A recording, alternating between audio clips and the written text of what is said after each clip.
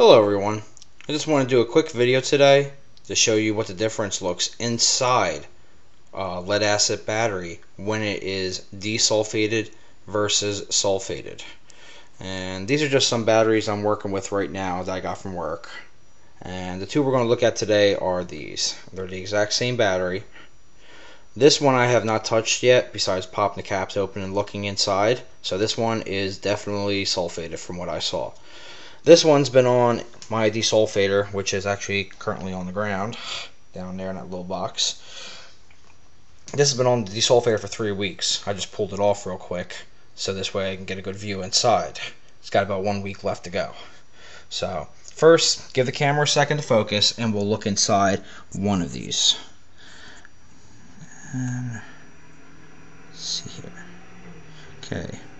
You can basically make out the plates and the little separators they put in there. It's not the perfect focus, but they're kind of gray. There you go, right there. Gray, dingy looking. That's a typical looking sulfated battery right there. Now, if we go over to this one, it's been desulfating for 3 weeks.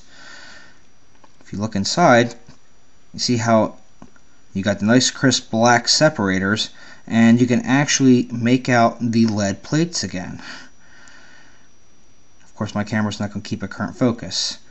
And that is a visual indicator for you when you have your desulfator built and you have it running for a few weeks. You can actually visually see the difference. So remember, kind of dingy looking inside there, that's a sulfated battery. Looks nice and clean, almost like a brand new battery. That's a desulfated battery. And that's a nice visual cue.